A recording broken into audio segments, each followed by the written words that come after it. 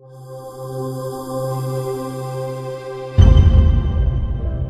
2011, mid last year, Panasonic launched a new offering in terms of LCD technology. Very well known for our plasma technology for video picture, but for digital signage applications, then realistically LCD, LED applications are appropriate in terms of the technology for the brightness levels.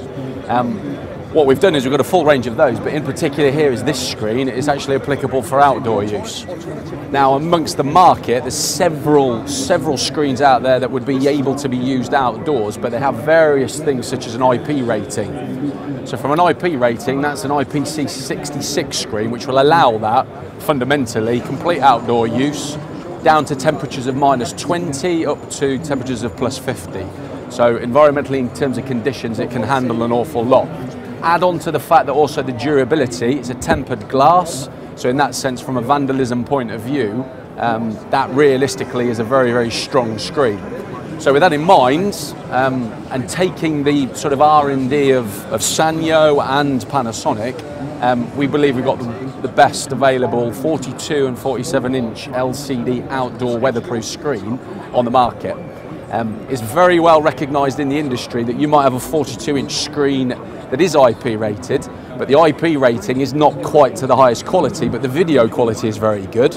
And then on vice versa, you might have the video quality very good, but not the IP rating. This matches in both categories across both borders. So in that sense, high brightness, up to 1500 candela, has an inbuilt sensor with regards to the light, in terms of the fact of during the day use, so the brightness can come down to, obviously for eco reasons as well. So combined with that, all in solution.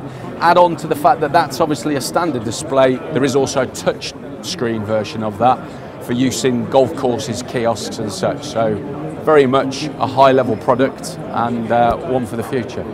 Yeah, in terms of the fact of outdoor restaurants, manufacturing, transportation networks, in terms of railway stations and such like that, in areas where realistically the environmental conditions across the course of a calendar year would be very harsh. So with that in mind, you need to apply a piece of screen technology that can handle all of those and remain in place for very many years. The way it's built allows you for that, in terms of the cooling mechanisms, the way that the cables are coordinated and inserted to the screen. So in that sense, yes, across all platforms and as highly environmentally challenging as you can possibly find.